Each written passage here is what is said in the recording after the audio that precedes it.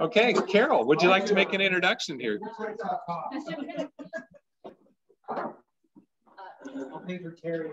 All right, I am so pleased to have Caroline Griffith, the Executive Director of the Northcoast Environmental Center, speaking to us today. And as you guys all know, NEC has been around a long time and serves such an important service to us all.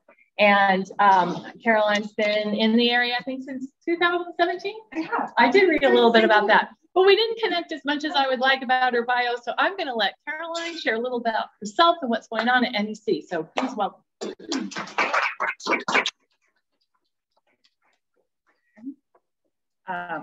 I guess first I want to thank you all for getting me up so early in the morning. It's not my normal state, and it really was lovely to have an excuse to sit in my backyard and watch the sun come up and listen to some birds.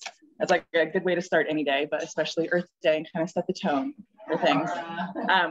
And I don't know a whole lot about Rotary, so this has been a really fun experience being here, but I was telling a friend that I was coming, and he told me about how when he was in high school, he got to be an exchange student in Japan because of Rotarians, and how that set him off on a journey to do a lot of really amazing things in life. And so it's been cool to see all the various things that you all are involved in. So thank you for doing that. As Carol said, I'm the Executive Director of the Northcoast Environmental Center, which I'm sure that a lot of people have various relationships with since we've been around for a very long time.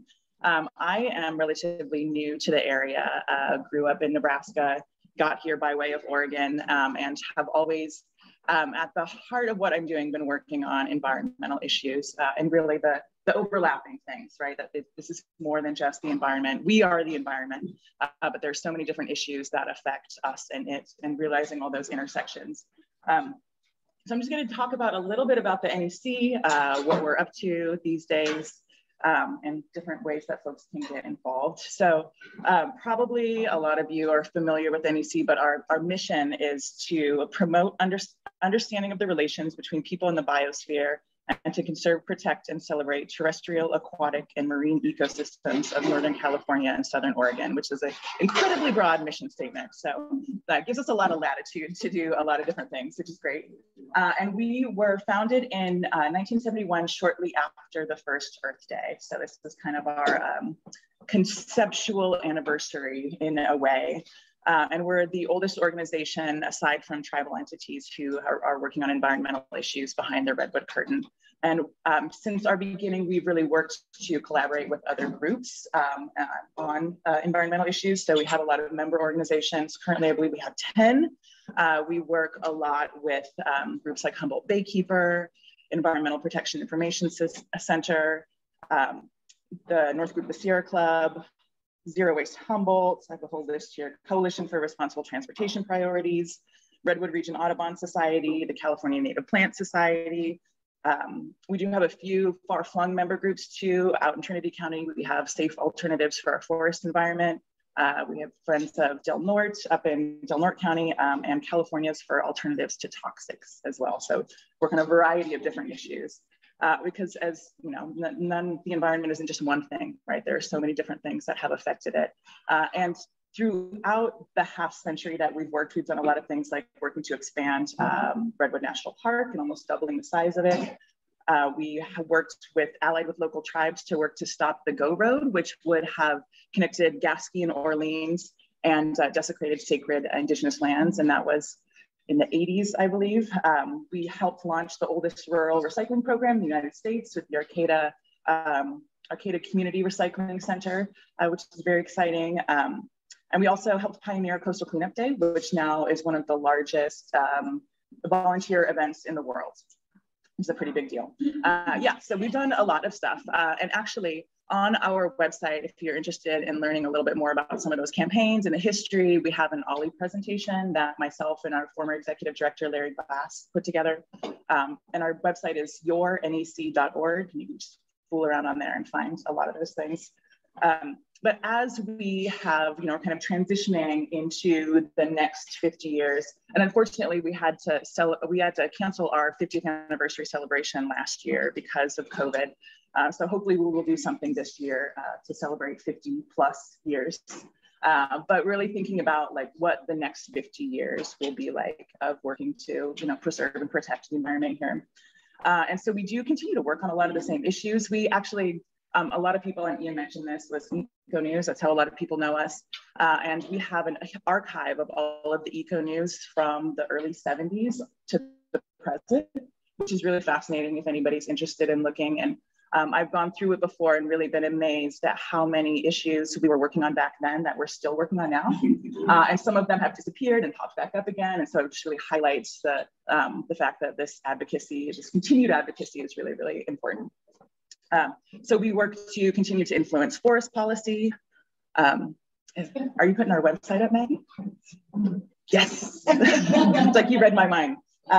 So we continue to try to influence forest policy, particularly with the revamp of the Northwest Forest Plan is happening, and to influence some of the timber sales that happen after fires, like a lot of post-fire logging, to make sure that that's done in a safe manner.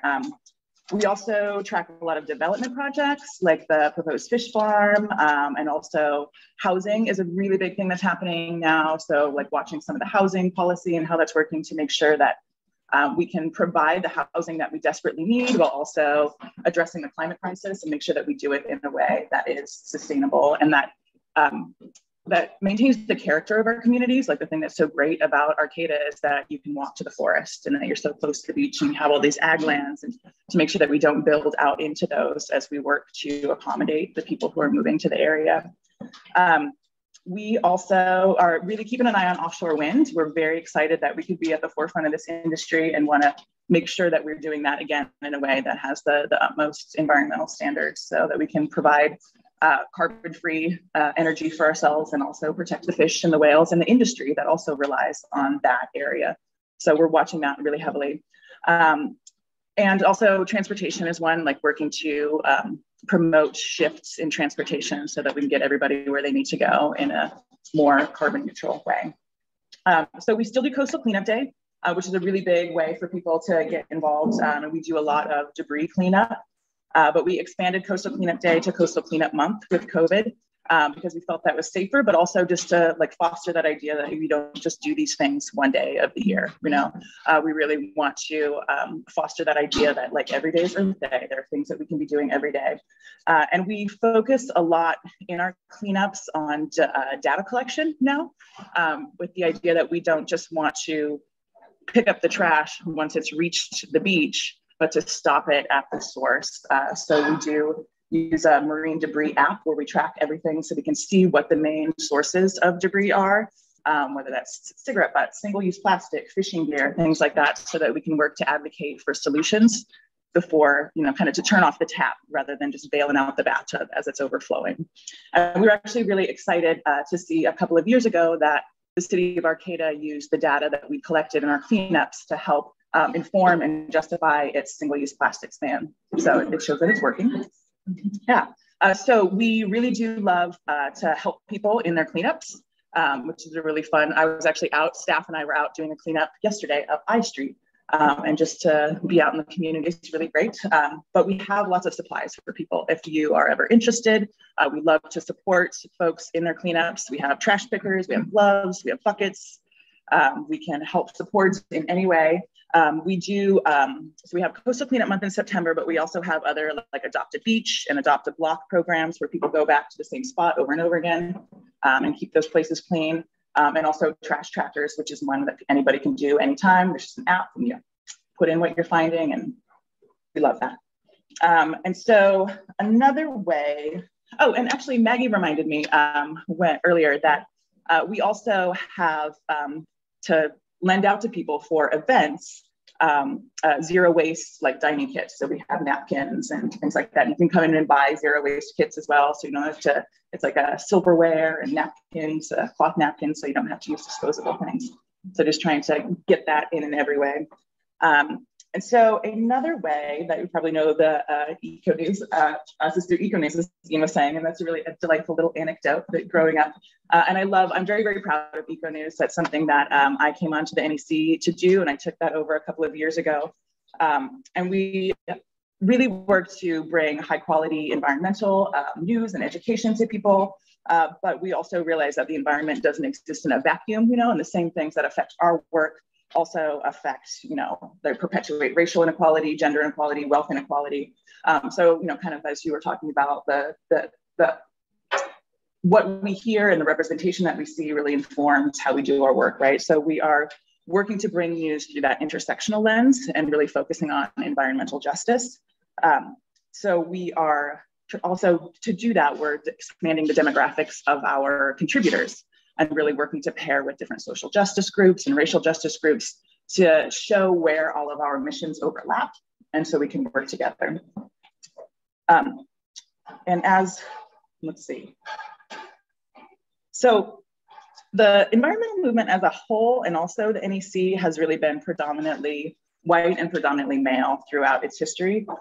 So as we transition into our next 50 years, we're working really hard to open that up and to make sure that our movement actually reflects the communities that we're working in. And one way that we're working to do that is to provide Spanish translation for our Eco News articles so that we can get them out to a different audience. Not only does that get the news to a different audience, but I think it also helps those of us who are not Spanish speaking to realize that we do have Spanish speaking neighbors. When you see those side by side, and you have to really think about, how we can exist better together and, work better together. We are also working really hard to attract more Indigenous students and students of color to our internships by recognizing that the NEC has been a jumping off point for a lot of people into larger environmental careers. We've had people go on to, state offices, to city offices, to work in really high level policy. And a lot of times you have to have that opportunity to learn before you can jump off. So making sure that we are expanding those opportunities. And we are doing that through paying for our internships. So that is one big thing that we're working to focus on now, is fundraising so we can sustainably pay our interns so that we're honoring the labor that they're giving us and also getting that opportunity to them. Plus we get to learn from younger students too. I think that that's a huge value, just that intergenerational learning. And so something that we're also kind of flirting with, and it's not a fully formed program yet, but is an environmental mentorship program as well, because we have so many people who are involved with the NEC on the board or just past supporters who have an immense amount of knowledge to work to get some of that knowledge of processes, especially because a lot of these civic processes are very complex. I don't know if any of you all have ever read an environmental impact report. There's thousands of pages, they're very intense. And even just the process of how one engages with that is very hard. And so just teaching, getting that knowledge to younger folks, but also fostering that, the exchange of ideas between generations, because there is an awful lot that the younger generations as well have to teach the older generations. Which seems like that, I really enjoyed watching all the, things that you all are working on, because I feel like there's a huge amount of overlap. We're very much on that same page, that opportunity, we're all given opportunity, right? That is a thing. We are different opportunities. And so to kind of level that playing field and give those opportunities to different people, I think is hugely important. And especially looking at the environmental movement, I think it's vital to our survival as well. We really need to be reflective of the community as a whole and the community's needs as a whole. So to do that, we need to make sure we are, engaging the community as a whole.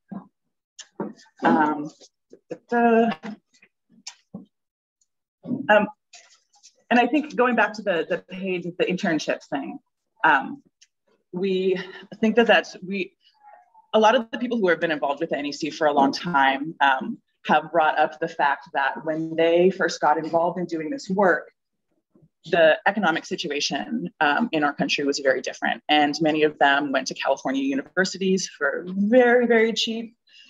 They did not come out of school with huge amounts of debt. Housing's also a lot cheaper here. So it was much easier for them to give their time for free. And so I really value that we've been able to kind of shift that and realize that nobody should be giving their time for free. And then you got 3 minutes, okay, cool. And so another thing we're working a lot on, so with the mentorship program, going back to that, I would say that if anyone here has ideas or has experience with any sort of mentorship program like that, I would love to talk to you about like how to implement that and get it going. That is a way I could definitely, you could get involved with the environmental movement by helping us to foster that. We are also, one thing that we do have coming up really soon is Birdathon,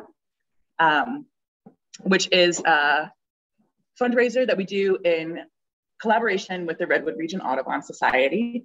And it's like a walkathon, but it's for watching birds. So you go out for a set period of time and identify bird species, and you've like asked your friends or family to make a pledge of like 5 cents or 10 cents per bird species. So it's really an excuse for you to go outside and look at birds and enjoy what we have to offer here. This is a beautiful time of year as the birds come through. And then to fundraise for a couple of groups who really have done a lot of work to, to preserve the environment that those birds live in, that we all share together. And I guess I will close, it's about time. So we really embrace the idea that every day is Earth Day, and there are tons of different ways to get involved. There's so many different avenues to get involved in the movement. But I was looking up this year's theme for Earth Day internationally, which is invest in the planet. Which means a lot of different things, but it made me think about how the root word of the economy, the root word of ecology, ecosystem, eco comes from the Greek word oikos. Oikos? I'm not Greek, so I can't pronounce it right, but it means home. So literally, economy means the maintenance of home. Ecology is the study of home. Ecosystem is the whole system that creates our home. And I found that to be really inspiring to think about that, and how, there's often this false conflict between, jobs and the environment that people bring up a lot. And really what we're all looking to do is just to maintain our home, to do it in a way that we can all thrive into the future. So I would like to, just challenge you on Earth Day to really be thinking about what you can personally be doing to maintain our home and make sure that we all get our needs met. Not just the humans, but all the animals and the plants and everybody else that makes up our home. So, thanks.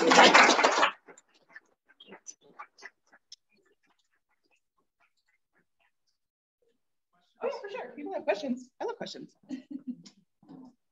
Yes, I love that the first one adds to our April 30th. No, it's not just a traffic. Yeah. Right. It starts on April 30th. Yeah. And you could end your day by devoting 24 hours to looking at birds. Yeah. What was the app you said, the trash one? It's so on our website you can find it under trash trackers. We use it's the NOAA Marine Debris Tracker. So it adds to international collection of data about what waste is being generated. So we should do that for highway cleanup. Yes. Yes. Yeah. And if you do on that app, you can pull down, we have a Northcoast Environmental Center, because it'll kind of ask you like who you're with, and you can use the Northcoast Environmental Center one because we've made we can kind of tailor the list to add things that are frequently seen around here. So that can be helpful. And then we can help pull that up and access it too if we're looking to show data about things. Maybe were there any questions on the chat on the inside? Okay. Cool. Thanks for having me. Thank you so much for being here. In recognition of your presenting here today, we'll make a donation in your name to the Wheelchair Foundation to provide wheelchair access to people that cannot otherwise afford it. Yes. Thank you for speaking here today. Yeah. I have a question. Do you ever, do those wheelchairs, are there ever like beach accessible wheelchairs? I'm not sure, but they are generally distributed through the Wheelchair Foundation throughout the world. So it may not be for our beaches. Yeah, I just have it for all different types of access. Cool. Where they're giving it. Thanks. Thank you, Marty. Yeah.